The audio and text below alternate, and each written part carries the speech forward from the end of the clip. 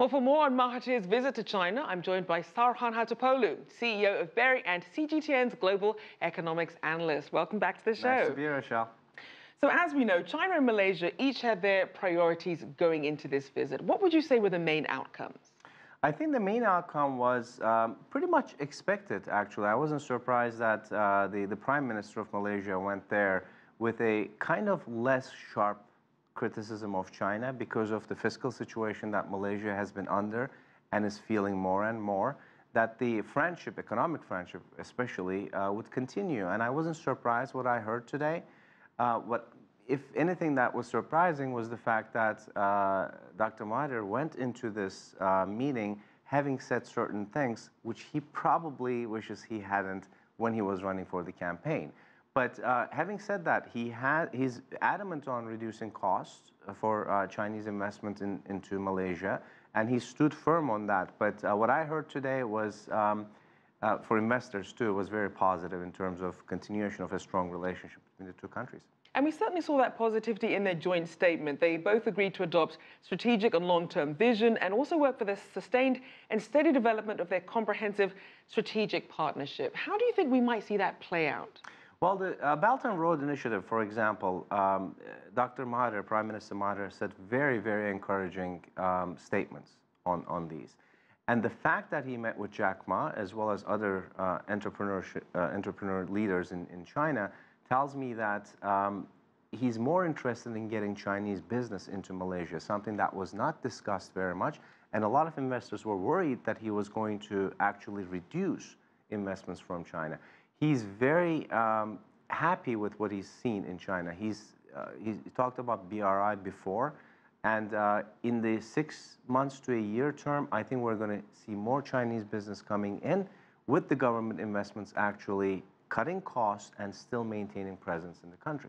And there certainly wasn't a shortage of sectors that they were looking at. They discussed cooperation on trade, counterterrorism, tourism, obviously commodities like palm oil, and also exploring talks when it comes to cross-border e-commerce.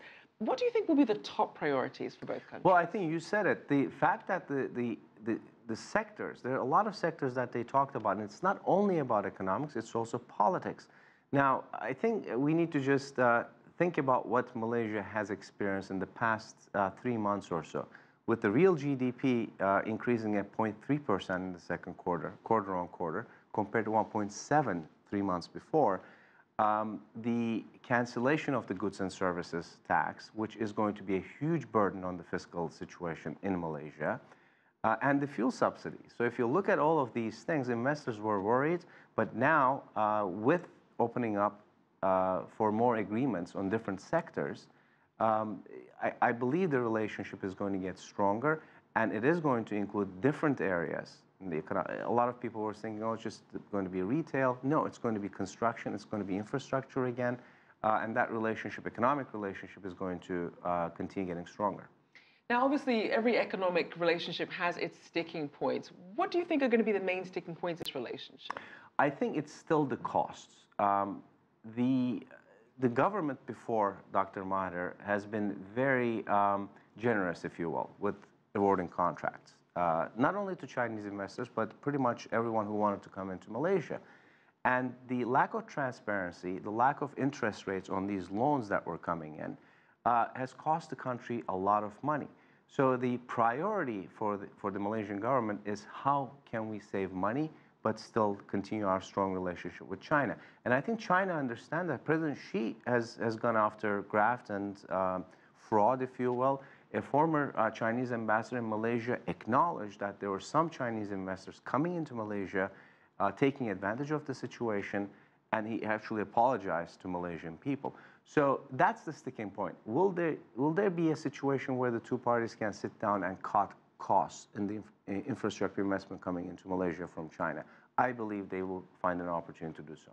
So if they are able to achieve these things and still continue to develop closer ties, what do you think that means for the region as a whole?